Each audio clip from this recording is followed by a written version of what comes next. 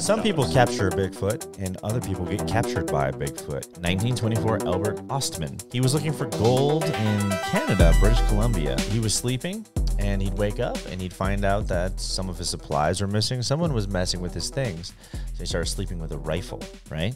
He's looking for gold out there in the wilderness in his sleeping bag until one night a Bigfoot came along, grabbed his sleeping bag, and dragged him away in it, just like Jason Voorhees, right? He wakes up.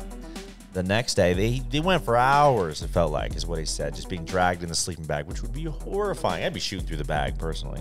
If you had your gun? Yeah. You're sleeping with your gun. Why didn't you use the gun? He could have been wrapped up in it. I don't know. Anyway, so he gets captured. He wakes up, and he's with a family of Bigfoots. It's a mom. It's a dad. It's two adorable little foot babies. Two little feet. Two little baby feet. Yeah, they were scared. The mom was a little annoyed, but they studied him for 6 days. He was out there in the woods. And he said he didn't feel threatened. It was a little weird, but he felt like, okay, this is chill. I'm just going to relax. And so was he like their pet? Basically. It sounds like a Bigfoot found him, was like, this is a cute pet for my kids. Yeah. To teach them responsibility. Everybody needs a pet. Albert, he starts chewing tobacco. Oh, where'd he get the tobacco? He just had tobacco. He just, like, in his supplies. So he just had it and like didn't do it for a week and then just started chewing. It's all in a sleep bag, I think. Weird thing for the story, but all right, there's got to be something more to it. Daddy Bigfoot grabs it, he chews it, he just swallows all of the tobacco. Oh, that's not good. No, he starts choking. Albert had made some coffee too because it was morning time. He just had all this stuff inside. That's the part that I just realized doesn't make. I got dragged away in my sleeping bag, and also I had my truck in my sleeping bag and all of my stuff. So he's making coffee, and the Bigfoot's freaking out. He's choking on this tobacco, and then he grabs the coffee that Albert had and drinks it, and then fucking freaks the fuck out because he does not like coffee. He runs for the water. And then the mama Bigfoot is displeased, obviously, so he shoots his rifle over the mom's head and then just sprints off. 33 years later, he tells his story when he feels it's safe. 33 years he waits because he thinks the Bigfoot's still coming after him? No, because he didn't want to be ridiculed by pricks like you. So, ladies and gentlemen, one thing we can learn from this story from Mr. Albert from British Columbia, Canada, is always sleep with your coffee. Always sleep with your coffee, because coffee is the only thing to repel a Bigfoot. So in case you're ever attacked by a Bigfoot, here's what you can do. Step 1, tear open your coffee bag. Step 2, open your coffee bag.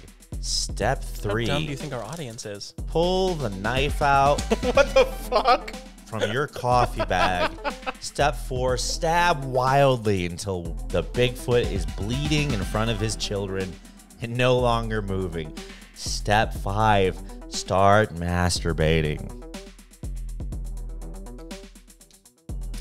Thanks, Andrew, for that. Next story is the case of Nancy Hoggart. I think I'm saying that right. I never know with these people's names, and I don't give a shit. Nancy Hoggart. Okay. Nancy. I actually have no idea. I'm just being a dick. Nancy Hogface was a marijuana farmer, and she was in a relationship with Bigfoot since 2008.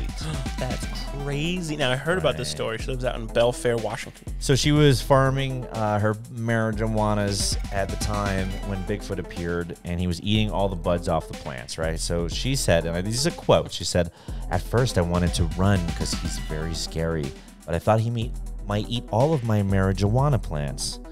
And that's how I used to make a living. I pointed a shotgun at him, and he put his hands up, scared. Apparently, he's been robbed before.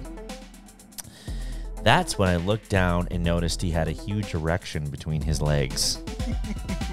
I hadn't got any in a while, and well, from there, it somehow turned into an adult movie. I didn't know if he started it or I did. He did me from behind, which felt great." She said she blossomed from sex partners to deep love, and he's so sweet and caring, she says. He brings me flowers and mushrooms, holds my hand while we stargaze.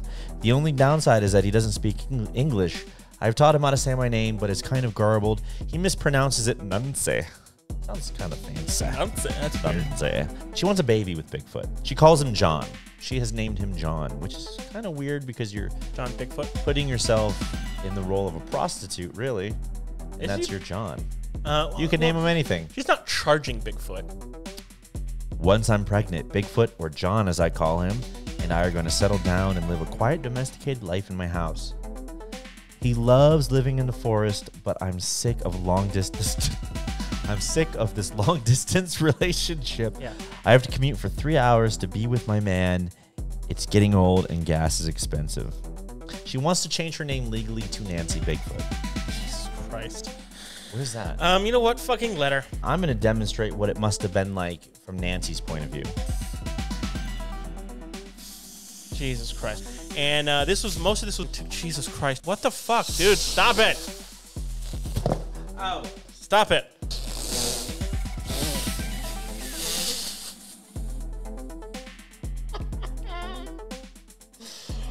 What the fuck are you doing now? Nancy Hoggart saw the Bigfoot for the first time. Nancy was down on her knees. Bigfoot had his glowing erection. So she was all like, hey, John.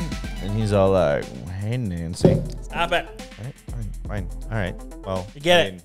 10-foot monster has a giant, huge dick.